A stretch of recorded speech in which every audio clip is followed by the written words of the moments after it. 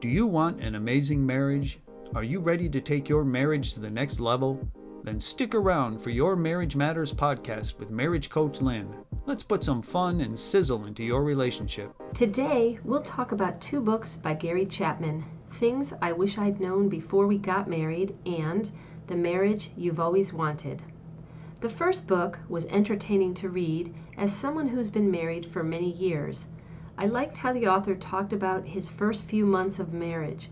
He noticed in the kitchen that the cupboards would often be open, as well as the silverware drawer. He discovered that his wife didn't close a drawer or cabinet when she was finished getting something. He told her about this, and that didn't work. He asked her and reminded her. Nothing changed. Then he would slam the drawers shut to try to get her to remember. Nothing happened. Finally, after 6 months, he realized this was just something quirky about her, and he simply closed the drawer himself and smiled when he saw that it was left open. Then it never bothered him. This was a good story about accepting your partner and not making a big deal out of something that is minor in life. The chapters in Things I Wish I'd Known Before We Got Married include the following topics, plus more. Being in love is not an adequate foundation for building a successful marriage. Romantic love has 2 stages. There's some truth to the phrase, like mother, like daughter, and like father, like son. Other chapters include how to solve disagreements without arguing. Apologizing is a sign of strength. Forgiveness is not a feeling, it's a decision and choice. He talks about marrying into a family when you get married and says that personality profoundly influences behavior and that mutual sexual fulfillment is not automatic. An important chapter for today's millennials getting married, having a plan for handling money.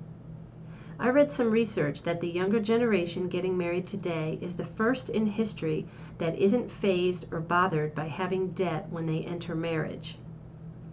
Rather than delve into these topics, I will leave it to you to take a look at this book and encourage you to put this on your list as a possible engaged or wedding gift for friends and relatives.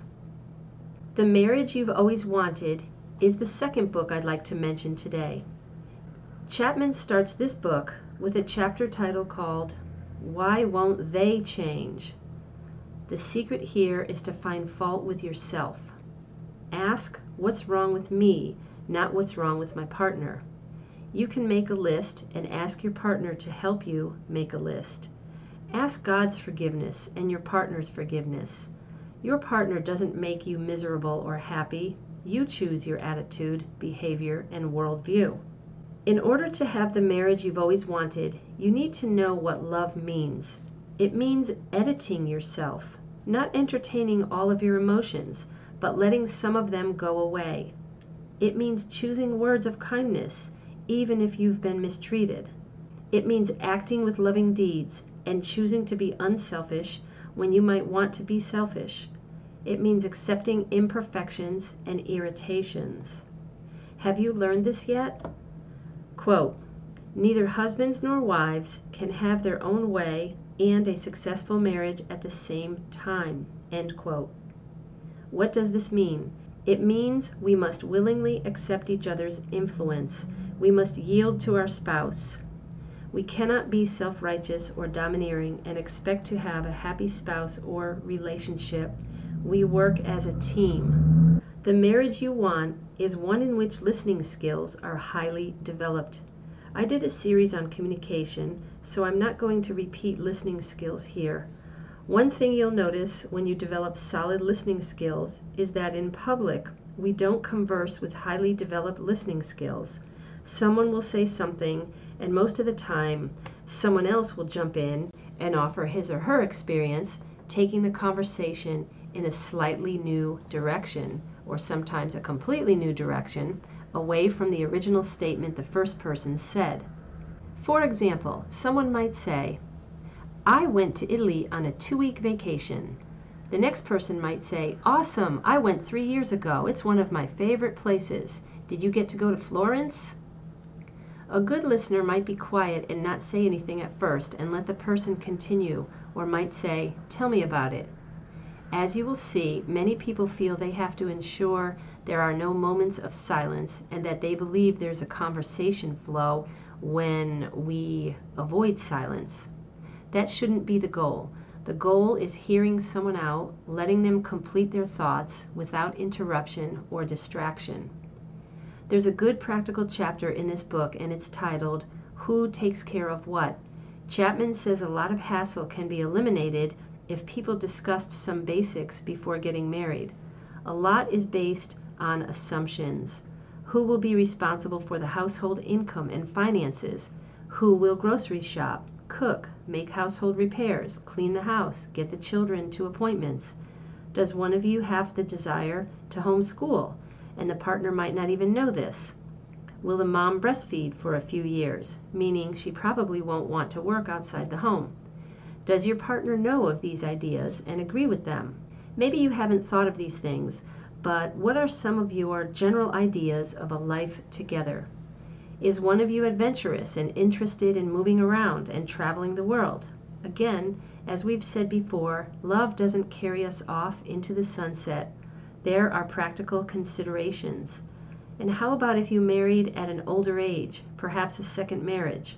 Were you familiar with all of the extended family issues, care of an elder parent, dynamics of stepchildren and their family needs, or for many, financial need? A lot of decisions will face you as you build your marriage.